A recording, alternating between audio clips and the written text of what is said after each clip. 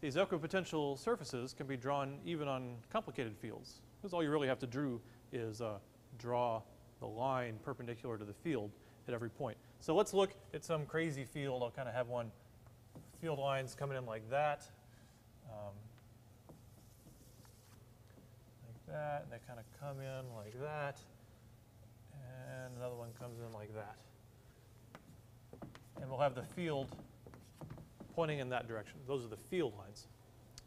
So let's see, you could come here right down the center and say this is some potential. And that's an equipotential surface, because remember it sticks in the plane of the board. That's perpendicular. It's equipotential because I'm always perpendicular to the field. Then you add another one next to it, might be kind of like this. And another one coming like that, might be kind of like that. And then as you get farther away, they're going to kind of have to start to curve to remain equipotential like that. And you know, you can sort of let your right brain go crazy. Or is it your left brain? I'm not sure.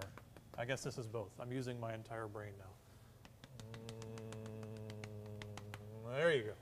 Oh, let's just stick one more in like that. You'll see why in a minute. So there you go. There's a bunch of equipotential surfaces. You could say, okay, let's make this one 10 volt, 9 volt, 8 volt, 7 volt, 6 volt, 5 volt, 4 volt, 3 volt, 2 volt. And if you move across any of those lines, you're always at the same potential. If you move between the lines, then the potential is changing, and that's because that's the field is in that direction. So one reason you can take, you know, this is a complicated situation. I'm not giving you the equations to describe this. I'm just drawing the field lines in a complicated situation. But we can still use it to do problems. Because what I want you to remember is that the potential, it's not equal to the energy. I'm going to draw an arrow to be vague. I'm not saying potential equals energy. You know that it doesn't. You know it equals potential energy per unit charge. But it's related to the energy. That's why we deal with potential. Some problems are easier done with energy. So let's imagine a charge of mass m and charge, that's kind of redundant, charge q, goes from point A to point B. Let's say it goes from here, and it just flies along somehow and gets to here under its own volition. Right? So this charge, mass m, charge q, goes from A to B and starts at rest. Right? So how fast it be?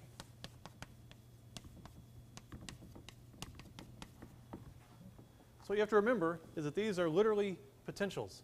And if you take a potential and you multiply it by charge, you have potential energy. So if this thing is sitting here at rest and it's released and it flies along a field line and it ends up at B, you actually know how much energy it picked up because you know how much potential energy it lost.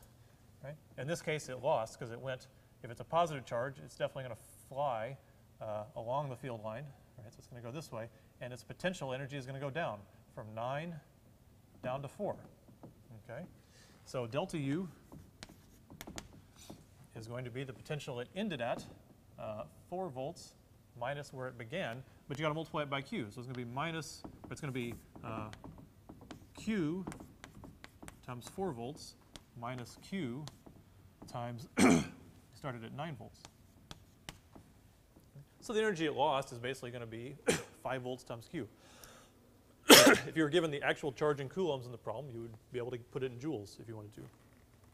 So the amount that you lose, well, that's equal to the, you're going to lose 5 volts times Q. So you can say 5 volts times Q equals the kinetic that you gain. Right? So it's going to start from rest. It's going to speed up and fly over here. That's going to be equal to 1/2 mv squared. And that's the velocity at B right there. So if you were given a known mass, you could plug that in and you could solve this for V and get it in meters per second. So a lot of times the reason we draw these equipotential surfaces is to think about how much energy does a charge have as we move around in here.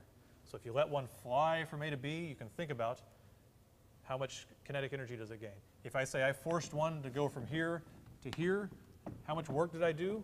Well, you just look at the difference in the potential. Okay. So that's one way these are useful.